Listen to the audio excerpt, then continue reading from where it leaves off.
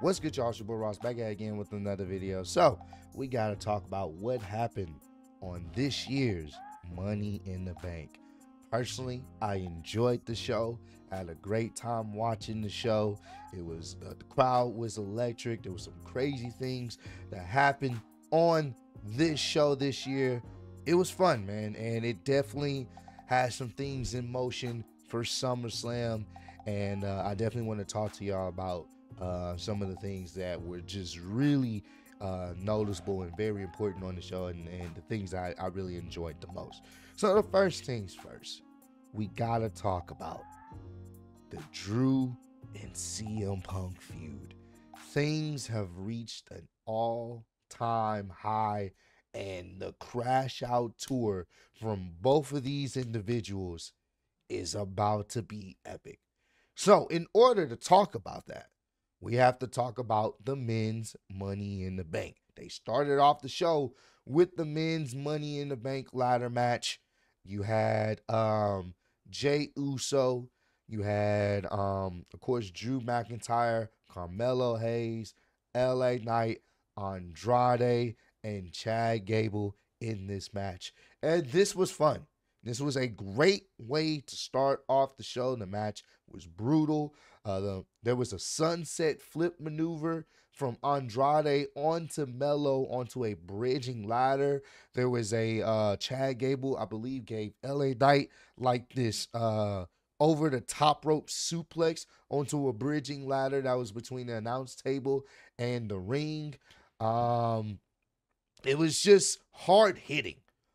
This match definitely was fun, definitely in the spirit of Money in the Bank, very hard hitting, but we got to talk about what happened at the end. So it looks like Jay, of all people, is going to win. He's at the top of the ladder. He has his hands on the hook of the briefcase. It looks like Jey Uso is going to win Money in the Bank. Then out of nowhere, Drew has a ladder and hits Jay off of it. He climbs to the top of the ladder and he grabs the Money in the Bank briefcase. And at that point, you knew the prophecy was about to be fulfilled. You knew it. He was telling everyone, I told you this was going to happen. And we all knew if Drew McIntyre won the Money in the Bank, that he was going to cash in on the World Heavyweight Championship match between Damian Priest and Seth Rollins. So, I'm going to talk about the ramifications of that. I see some people that are not happy with Drew winning because of what happened later on in the show. So, I'm going to get into that. So, we're going to have to skip around, obviously, because I'm talking about this whole Drew and CM Punk situation and how things are playing out with that. So, we're going to go to Damian versus Seth Rollins for the World Heavyweight Championship.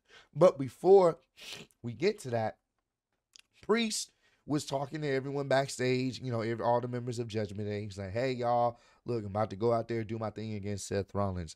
I need y'all to do me a favor. Nobody get involved in my match. We know Drew has won. Even if Drew tries to cash in, nobody get involved in my match. Let me win this on my own. And including you, Finn. And everyone agreed. But the camera lingers on Finn. And Finn's like, sure, boss. I got you. And it was the way he said it. And I like what they did there because they've been planting the seeds of Finn Balor turning on Damian Priest. And a lot of us thought that was going to be the thing that happened tonight because of the seeds they've been planting, but they pulled a swerve.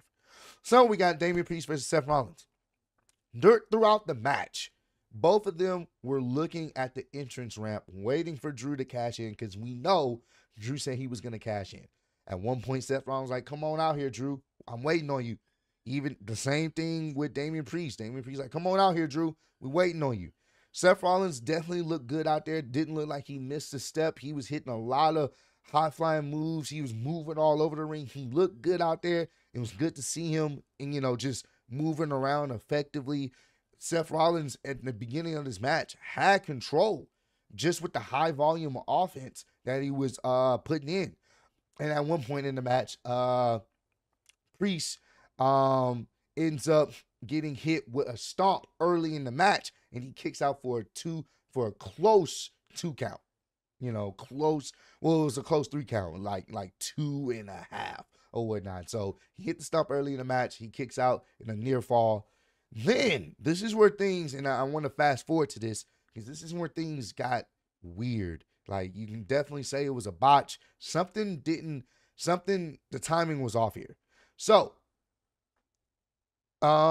they go to the top rope. I believe Seth Rollins hit the suplex off the top rope. And then he tries, he goes into the Falcon Arrow, but then it got reversed by Damian Priest. And then it got reversed again into that Falcon Arrow, I believe.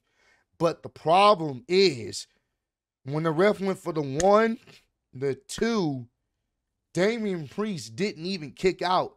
So the ref is going for the 3. And technically he kind of hits the 3, but he waves it off as if it was the 2. So everyone saw he hit the 3. Like, it was one of those 1, 2, he purposely doesn't hit the 3. Like, he makes the motion, but he counts it as 2, even though we know that was 3. And then that's when the crowd started booing, because everyone saw it. They didn't show the replay. Obviously, you didn't want them to show the replay. But yeah, even the announcers had to try to cover that up. But yeah, he didn't kick out. So the match should have ended. And then right after that, that's when Drew McIntyre's music hit. And he ended up cashing it in to make it a triple threat match. And I think a lot of people are believing that what possibly went wrong is Drew's music was probably maybe supposed to hit right when he was about to go for the 3 count to kind of distract everybody or something like that. But it may have been a miscue with Drew's music not playing at the right time. But even then, if I'm Damian Priest and I know this is not the finish of the match, I know they were probably trying to time it, but I still would just go ahead and kick out. Just to play it safe, just kick out. Unless he was legit. Some people are saying he may have been legitimately stunned or knocked out. So I don't know.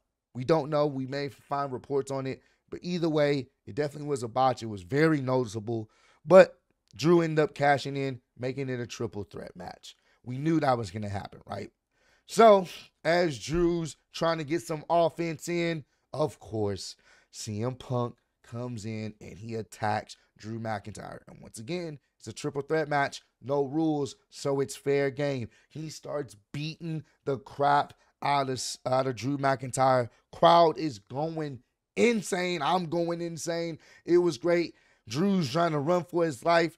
A CM Punk ends up knocking him over the timekeeper's area, picks up a steel chair, start whacking the hell out of him with the steel chair over and over and over.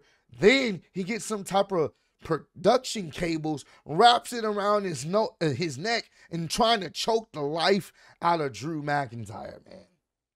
So, at this point, he goes over and he's looking at the World Heavyweight Championship belt. And then he picks it up. Drew gets back into the ring, stumbles back into the ring, and that's when CM Punk hits Drew McIntyre with the World Heavyweight Championship. Then he goes, sits back on the announce table, Indian style, and that's when Damian Priest hits his finishing move on Drew for the 1, 2, 3 pin. And just like at WrestleMania, when CM Punk was sitting on the announce table after Drew got cashed in on by Damian Priest, once again, Damian Priest retains with the help of CM Punk, and he's sitting on the announce table the exact same way as Drew is once again screwed over. Fantastic. This was fucking great. Now, there are people giving criticism saying this was a waste of the Money in the Bank. You could have used this for someone new. You essentially threw away the Money in the Bank for an angle that didn't need it. To the people that are saying that, I can understand why you feel that way. Me personally, I didn't even have Drew winning. I still had CM Punk screwing him out of the Money in the Bank match, but I thought Carmelo would have been a nice choice. Cool. But I think the reason why they did this is because we know Damian Priest is most likely losing the championship to Gunther. Gunther's not losing on a cash-in. He's not. They built this up as this dominant guy. They're gonna have him hold the championship for a while. The same thing with Cody. I don't see anybody else beating Cody right now for the foreseeable future, and he's not losing the title on a cash in. So they didn't want to kind of book themselves in a situation where the person who wins not going to really be cashing in on either of these guys, not anytime soon. So I think that's the reason why they went that route, to kind of get it out the way, to really enhance the feud and to really intensify Drew's crash out. Because yes, Drew would obviously be upset that CM Punk screwed him out of the Money in the Bank match. But what's even worse is you win the Money in the Bank, cash in, look like you're about to win the match, only for him to attack you and waste your cash in. That's even worse. So I think it's a combination of intensifying the story and obviously them not putting themselves in a situation where they have to book someone to either cash in on Cody or cash in on Gunther, which we know that probably wasn't going to happen in their favor anyway. Some can say you can make it work, but I think that's probably the reason they went that way. And me personally, I don't have too much of a problem with it, because I know the crash out is going to be even more epic, and it is. Because at the end of the show, and like I said, I'm skipping around, I'm really just talking about the CM Punk and Drew thing. At the end of the show, during the press panel, you have Big E out there, you have Wade Barrett, and I forgot the other young lady's name, but they were out there talking. And Drew walks in. He doesn't have a mic, so you can't really hear him unless you're trying to listen to what the cameras getting close to see what he's saying, and he's crashing out, bro. He's crashing out. He's like, CM Punk, I know you're here. You're probably going to talk trash. Come out here right now. Come out here right now. Referees try to stop him. He pushes both refs out the way. Then Adam Pearce tries to stop him, and he back elbows Adam Pearce right in the head, knocks him down. Crowd's going crazy. They're chanting CM Punk. And this is one of the telling things. In his rage, he sat up there and said, I know where your family lives. And that's when I was like, oh, this crash out is so immaculate, so good. He said, I know where your family lives. And that's when Wade Barrett had to get in between Adam Pearce and Drew McIntyre. And even Wade said, if you hit Adam Pearce one more time, your career is over. And at that point, Wade Barrett's trying to be the one to calm him now. Even Drew picks up a chair and throws it. It was good. This was fantastic. Fan-fucking-tastic. Oh, I forgot to mention, before all that, at the end of the match, if y'all remember, the stipulation is if Seth doesn't win, then he can never challenge for the World Heavyweight Championship as long as Damian Priest is the champ. Seth walks over there, sees CM Punk sitting on the table, and he is pissed. He's cursing. They've reignited the Seth and CM Punk feud. He's irate. Corey Graves had to go over there and stop him. I forgot to mention that. That's very important, because now things are really heating up, because Drew fucking despises CM Punk. And now Seth has reignited his hatred for CM Punk for him getting involved in this match and now costing him an opportunity to get the World Heavyweight Championship back. Oh, he was pissed. I love this. Man. This was great. Fantastic. Can't wait to see what they do with Drew and CM Punk. And I really can't wait to see what they do with Seth and CM Punk. So, had to talk about that. That was really the one of them very important stories of this night, man. Let me kind of go into a little bit of order of everything else. Sammy versus Braun was a really good match. I love the fact that they gave Braun Breaker a new theme song. It's much better than his other theme song. Love that. That was really great.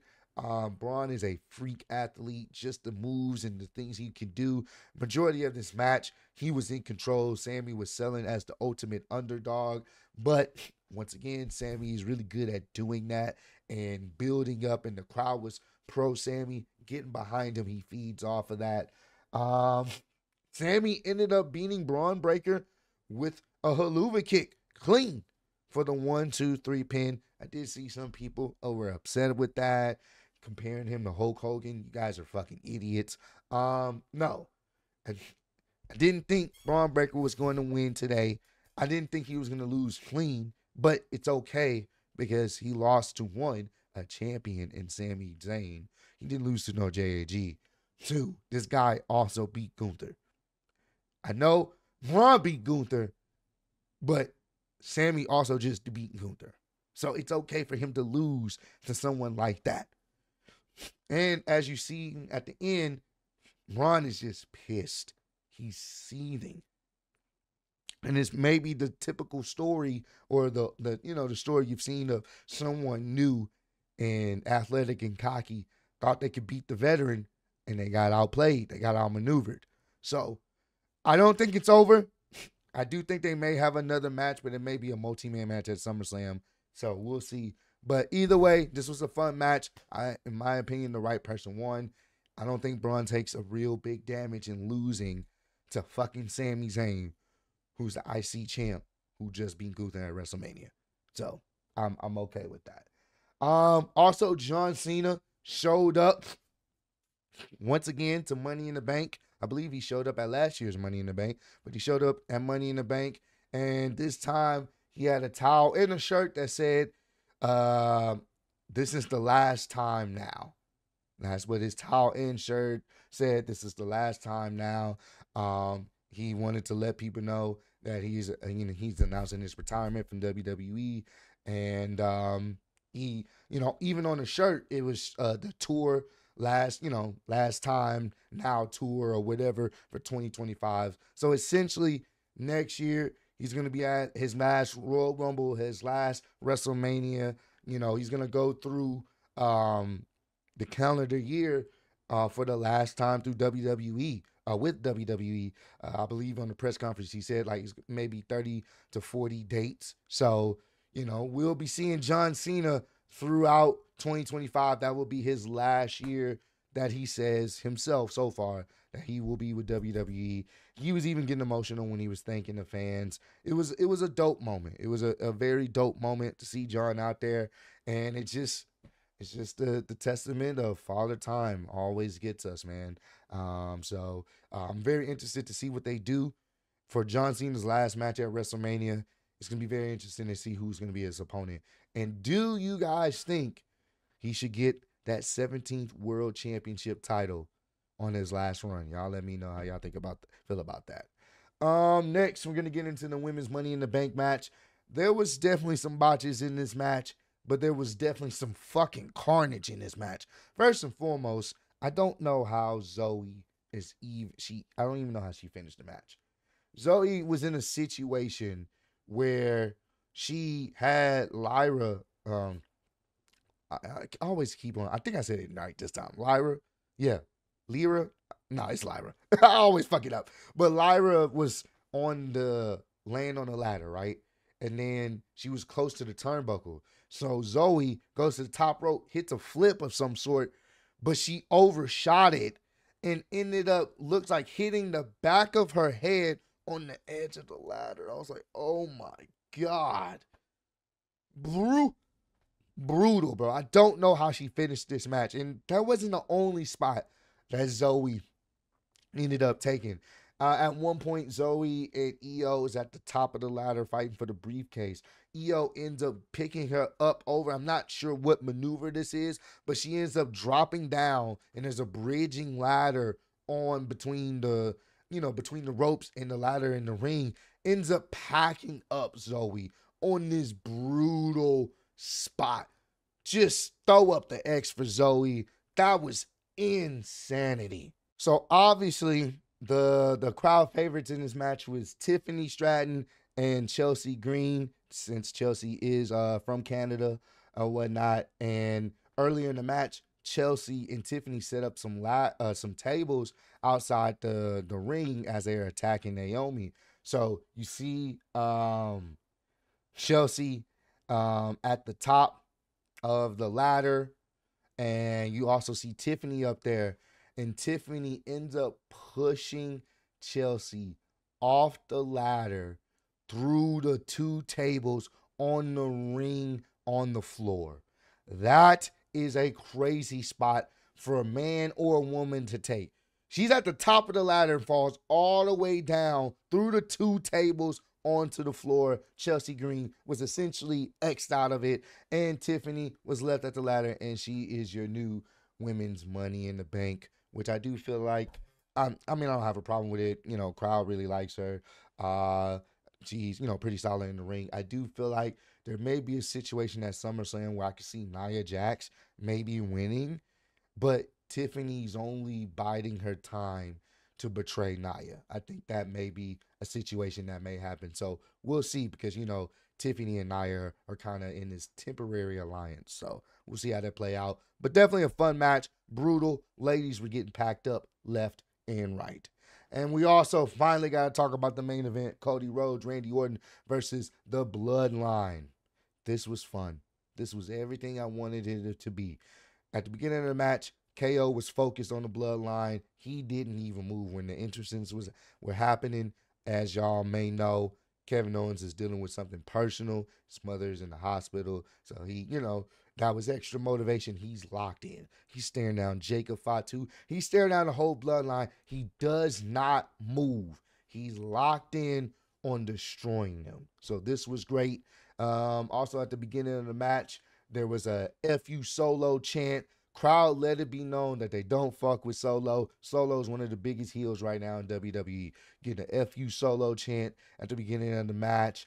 KO started beating the living crap out of Tama Tonga. I'm talking about just all the aggression and passion. He was packing up Tama Tonga early in the match. Jacob Fatu finally gets tagged in against Randy. This was a thing that we were looking forward to. And Jacob got hit with a draping DDT that Randy usually does off the second rope. But then he got right back up. And the crowd popped for this. He got right back up like nothing even happened. Randy got into his position like he's about to hit the RKO. And he looks up and he's like, oh, shit. This guy, he's something else. They didn't do too much with Jacob, but they did just enough where you're interested in what he can do and you want to see more. Like, they didn't give us too much, but they gave us just enough, and I enjoyed that. KO, throughout this entire match, he definitely had the dog in him. There was one point where KO was getting beat up viciously. Essentially, it was like a 1-on-3 situation. He wasn't able to get to tag out for a while, but even when he's in the corner getting beat up, he's fighting everybody that's in the corner, man. It was so great. At one point, Cody ends up getting a hot tag and finally getting into the match. He starts taking out everybody in the Bloodline. Cody even dives at Tonga Loa, and as he hits him, Tonga Loa falls back and the back of his head hits the announce table. That looked kind of brutal, not going to lie. Then, of course, if it's a Bloodline match, the ref is going to get knocked out. So the ref ends up getting knocked out by Solo, and that's when all the baby faces start hitting their finishing moves on Solo, packing him up. Then we get to the outside because, Cody and them, they said, fuck this. We're going to do a triple power bomb to Solo like he did to Paul Heyman. We going to pack up Solo. But as they were trying to set up the triple power bomb through the announce table, Jacob Fatu comes in for the save. Jacob goes at Cody, I believe. But Cody, I believe, ends up moving out the way and squashing the referee even more against the steel steps. So the ref is really packed up. So at that point, KO hits the frog splash on Jacob Fatu through the table, which was a nice spot. KO kept super kicking Jacob Fatu after he destroyed the ref some more, laid him on the edge of the announce table, goes to the barricade, hits the frog splash on Jacob Fatu. He goes to the table. Really great spot. Crowd's going crazy. But ultimately, Jacob Fatu comes in for the save because Cody was hitting the patented 3 crossroads. He hit 1. He hit 2. Then Jacob Fatu gets in the ring, goes to the top rope. Cody ends up getting hit with some type of maneuver. I don't know. Y'all let me know the name of it. It was a beautiful move from Jacob. Ends up getting hit with that. And then Jacob picks up Cody, and then Solo ends up hitting Cody with the Samoan spike. But before he hits him with the Samoan spike, he tells Cody, acknowledge me. Boom, hits him with the Samoan spike. They pick up the referee, and the referee counts to 1, 2, 3, and Cody ends up getting pinned by Solo Sikoa, which we all know is setting up for Solo versus Cody at SummerSlam. There we go. Remnants of when Roman Reigns last year got pinned by Jey Uso. I believe it was at Money in the Bank as well. In that tag match, he got pinned by Jey Uso, which ended up setting up a match between Jey and Roman Reigns at SummerSlam last year for the championship, the WWE Undisputed Championship. So the same thing here. Cody ended up getting pinned by Solo, who's claiming himself as the tribal chief. And now that he pinned him, he's going to want that match at SummerSlam. So most likely we're going to get Cody versus Solo in the main event for SummerSlam. And hopefully somebody returns. Hopefully it's Roman to put a stop to this nonsense. I don't think Solo is going to win against Cody. It just doesn't make sense for Solo to be the one to dethrone Cody yet. But I think they're going to be setting up a greater story and during that Cody versus a Solo match, potentially with Roman returning to regulate some things, man.